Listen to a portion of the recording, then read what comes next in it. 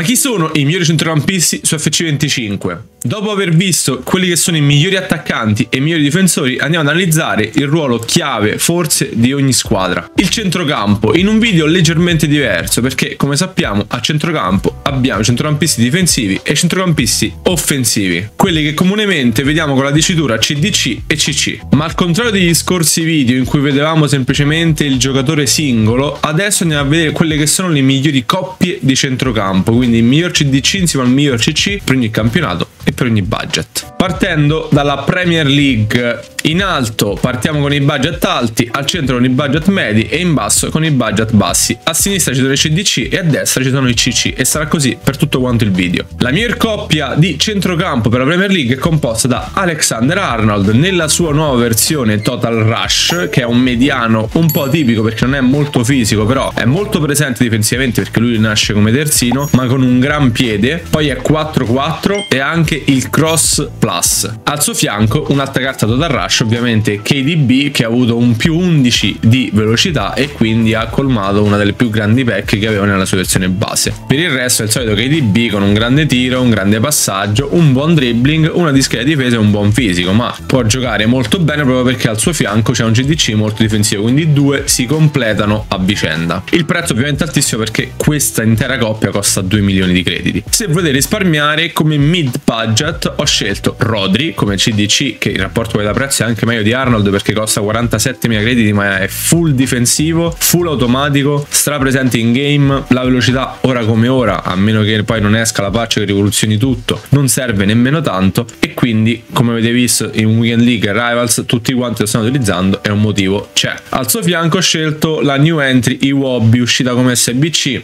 Come esterno onestamente non lo consiglierei a nessuno anche perché ha 3 di piede debole, non ha questa grande velocità, non ha nemmeno un playstyle plus. Quello che vi dico io secondo me è come mezzala, visto che in Premier League non è ce ne stanno tante, può anche andare bene. Compratevi KDB base e lo mettete al suo posto, però eventualmente lui potrebbe essere un ottimo compagno di reparto per Rodri. Mentre se volete spendere ancora di meno, come CDC in Premier League c'è il nostro Sandro Tonali che è veramente fortissimo, 18.000 crediti regalato, vi rende probabilmente quanto Arnold che costa 380.000 e io finché funziona onestamente non spenderei più di questi 18.000. Lo vorrei mettere anche nella mia squadra, non è nemmeno difficile da vedere perché italiano Premier League, straconsigliato. Al suo fianco potete andare su Martin Odegaard che è un'ottima mezzala, un ottimo box to box, anche il ruolo CC++ che potrebbe fare la differenza, ha le 5 skill, ha 2 di piede debole, potrebbe essere un problemino, però ha passaggio incisivo plus, quindi capite che è uno molto tecnico con cui fare calcio e far girare palla. Il Ligan ovviamente ormai l'avete capito, a meno che non escano poi promo su promo. Purtroppo mi sono dovuto fermare a solamente 2 categorie, alta e media bassa, è la stessa praticamente, perché ho scelto come miglior mediano Matuidi, al suo fianco ho messo Lesmelu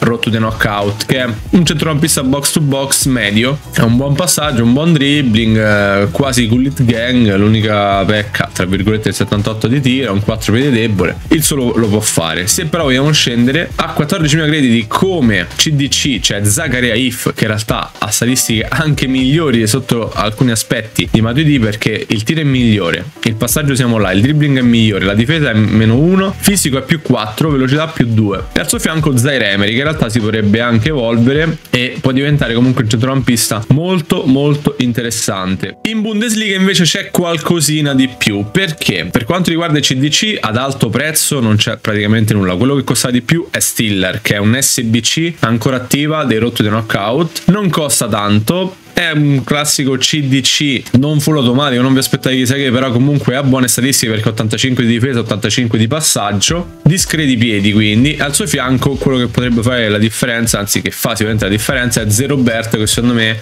è una delle mezzali migliori del gioco. Da esterno onestamente non mi convince, può fare praticamente tutti i ruoli perché ha esterno plus plus, terzino sinistro, alla sinistra e CC, ma da CC box to box secondo me è dove worka di più. In alternativa a medio budget ho scelto scelto come CDC Joshua Kimmich, che io ho non scambiabile nel mio club, l'ho utilizzato anche nella scorsa Weekend League e vi devo dire veramente un bel giocatore. Il 69 di velocità non lo sentite invece difensivamente molto presente, sgusciante, grande controllo palla, grande passaggio con anche il passaggio lungo plus. Non ha purtroppo ruoli plus da CDC, però vi assicuro che il suo lo fa. Mentre come mezzala c'è Alex Garcia, che non ricordo se è sì, dovrebbe essere SBC, è una buona mezzala, come vedete un ottimo box to box, anche il playstyle plus se non mi sbaglio a prova di pressing dovrebbe essere questo, quasi con il gang tranne per il fisico, peccato che non sia 4-4, vabbè un 4-3 ma ce lo facciamo andare bene. Bundesliga questo c'è. In alternativa, se volete spendere proprio pochissimo, una coppia da 2800 crediti, quella composta da Emre Can, che alla fine non ha nulla da invidiare a Ben Stiller qua il CDC, 800 crediti costa solo, vi può fare sia il CDC che il DC, usatelo come CDC,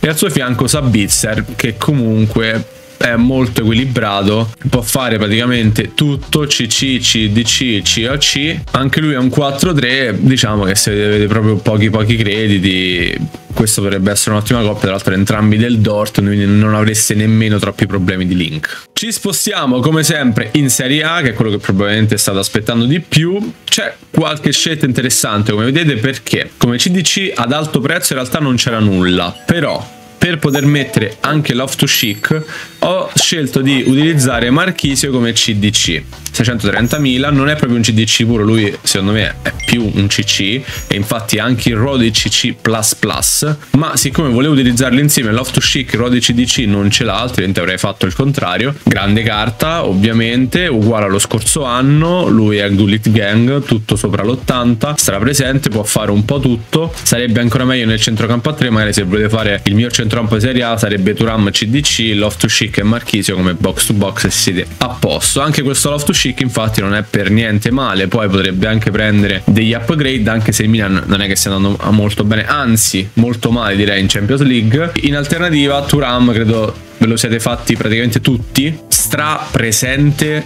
stra automatico, stra fastidioso quando lo becchi contro, ce l'ho anch'io come titolare e secondo me il rapporto da prezzo è ottimo. In più lui, al contrario di Loftus-Cheek, può prendere un upgrade al 99%, 2 upgrade vi dico non è nemmeno impossibile, 3 upgrade la vedo dura. Al suo fianco Barella, che è anche il ruolo di CC++, il suo prezzo sta scendendo, 37 milioni di, secondo me li vale tutti, ha il playstyle plus della stamina e lui è veramente una trottola in campo, perché molto rapido, molto veloce, grande tecnica, buonissimo tiro, buonissimo passaggio, quindi può veramente essere il giocatore che vi cambia e vi svolta il centrocampo. Se avete proprio poco in Serie A potete andare su McKennie come CDC, 650 crediti, al suo fianco vi piazzate Çalhanoğlu, che al momento è a un prezzo molto più alto di quello che vale per la questione SBC, perché viene utilizzato ovviamente anche come fodder, però come coppia secondo me si completa bene, perché alla fine vi va a fare il CC quello tecnico, infatti anche il passaggio incisivo plus. La Liga insieme alla Premier League è, ormai l'abbiamo capito, il miglior campionato, infatti ci dà varie scelte e alcune veramente di alto livello, perché la miglior coppia in assoluto arriva a costare 1,7 milioni insieme, ed è quella di Tchouaméni Total Rush e De Jong Total Rush. Ovviamente Tchouaméni come CDC e De Jong come CC. Anche De Jong può fare il CDC, ma CC ha il ruolo plus plus, quindi sarebbe stato un po' uno spreco metterlo CDC. Tchouaméni già il base è full automatico, sembra una sorta di Vieira per i poveri. Questo qui Total Rush peggio mi sento. De Jong invece grande carta, un po' simile Marchisio, classico box to box, tutto fare, e in più alla Trivela Plus, che ora come ora è rotto. A medio budget, medio solamente perché c'è Bellingham che costa 200.000 crediti, va a fare lui la mezzala, gran giocatore, è grosso, quando allunga le gambe intercetta spesso, palla al piede, è buono ma non è troppo agile, non è troppo veloce, ha comunque un gran tiro e un gran passaggio, soprattutto da fuori area. Ho fatto dei gol di trivela con lui, tanta roba. Al suo fianco ho messo Zubimendi CDC, rotto di knockout anche lui, costa solo 11.000, però è il classico mediano full difensivo, poi non può fare altro perché è molto lento. Se volete risparmiare invece è un'ottima coppia rapporto qualità prezzo, quella composta da De Paul come CDC e Camavinga come centrocampista box to box tutto fare. Come altri campionati ho cercato, non c'era tanto altro, ma andavano citate ovviamente le tre sorelle del Barcellona, ovvero la Patrick Guijarro come CDC, che stanno utilizzando anche tanti pro player per il suo passaggio lungo e per la sua presenza sia in fase difensiva perché è fortissima, strapresente, e poi al suo fianco potete scegliere tra la bomba D e la Putellas in base ai vostri gusti. Diciamo che forse come mezzala meglio la bomba D e la Putellas meglio come CAC. Potrei magari essermi dimenticato qualcuno, quindi nel caso aspetto di leggerlo qui sotto nei commenti. Fatemi sapere anche qual è la vostra coppia preferita di centrocampo. Spero che questo video vi possa essere tornato d'aiuto. Vi ricordo come sempre di iscrivervi al canale e questo vi lascio un altro video che potrebbe tornarvi molto utile. Ciao!